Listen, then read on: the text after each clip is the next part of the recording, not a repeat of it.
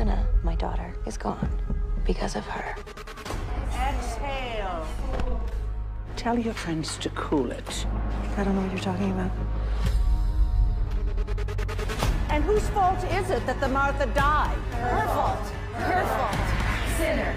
Sinner. Don't be a crybaby.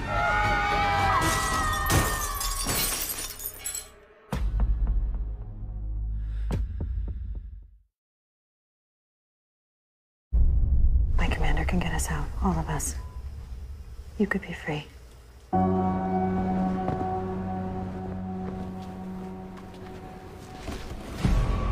June comes up with this idea to get Frances, Hannah's Martha, to arrange for her to go see Hannah at her school. Go to the gate.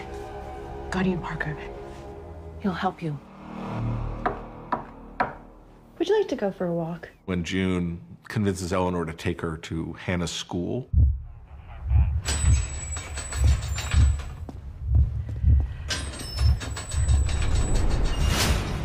it's such a beautiful scene and just so full of both kind of sadness and joy at being so close to her daughter. You understand it as a parent on such a deep level.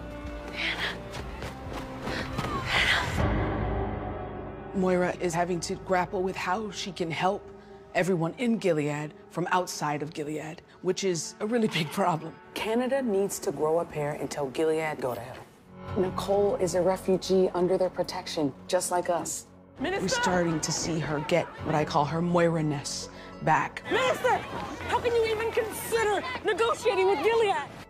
There's so many traumatic events that have happened in her life, but those traumatic events have also made her stronger. At the end, there's this really interesting, morally ambiguous moment when June finds out Hannah's moved. Gone where? I don't know. Not even my commander knows. She thinks it's Frances's fault, and she takes it out on her. By his hand. That is a very big catalyst for June to really start to lose her mind a little bit and start to kind of adapt a ruthlessness. The day we shot that was so cold, their eyes are red rimmed because it's just so cold. And there's a moment where June attacks of Matthew. She starts to lose any shred of the June that walked into Gilead. And she really starts to become a new June.